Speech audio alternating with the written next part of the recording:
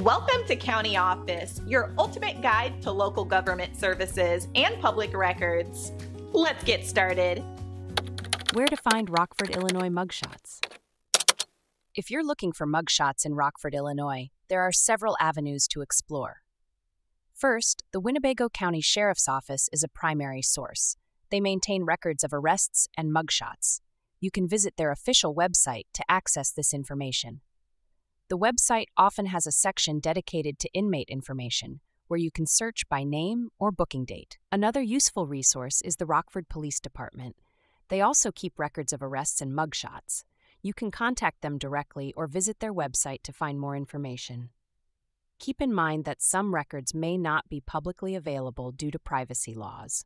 For more comprehensive searches, you can use online databases. Websites like countyoffice.org aggregate public records from various sources. You can search for mugshots by entering the name of the person you are looking for. These databases often provide additional details such as arrest records and charges. Additionally, local news websites sometimes publish mugshots in their crime sections. These can be useful for recent arrests. However, they may not have a complete archive. If you're willing to visit in person, the Winnebago County Courthouse is another option.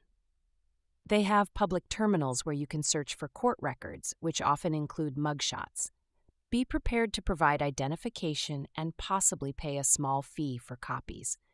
It's important to note that accessing some records may require a formal request under the Freedom of Information Act, FOIA. The Winnebago County Sheriff's Office and Rockford Police Department both have procedures for submitting FOIA requests. This can be done online or via mail. For those who need more detailed information, background check services are available. These services often charge a fee but provide comprehensive reports that include mugshots, arrest records, and more.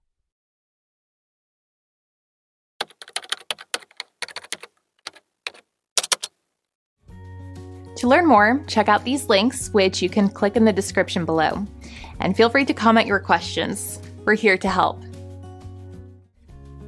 Thanks for tuning into our video. Please like and subscribe and leave a comment below. See you in the next video.